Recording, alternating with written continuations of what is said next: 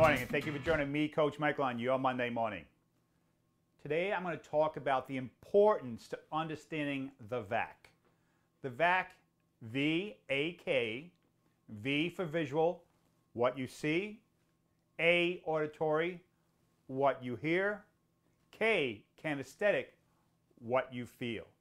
This is very important in the art of communication because only 20% of people are auditory, hear. 40% are kinesthetic, what they feel. 40% are visual, what they see. That's when you do a presentation. There's usually a visual like this. We're telling stories to get your feelings, and we're speaking so you can understand. Now, here's a statistic that every leader needs to know that if not understood is costing the U.S. economy billions of dollars in lost productivity that's being left on the table because of this lack of understanding of the VAK. And that is the A, right smack dab in the middle, auditory. I said only 20% of people are auditory. What does that mean? That means only 2 out of 10 people are really listening. So if you as a leader have a Monday morning meeting and give all 10 people in that room instructions without asking them to write it down, without asking them to repeat it back to you, without asking them what course of action are you going to take to get this done.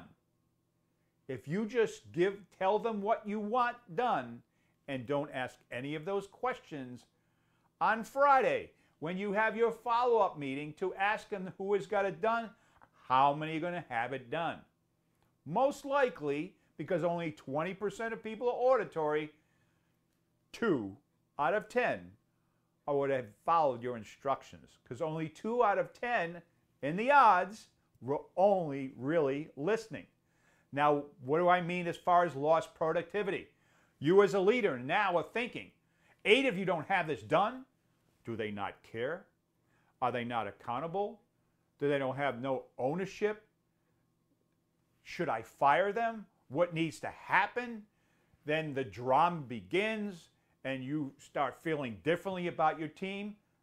And this causes lack of productivity, stress on your part, all because you didn't know as a leader a simple statistic of the VAK that only 20% of people are auditory, which means only 2 out of 10 are listening.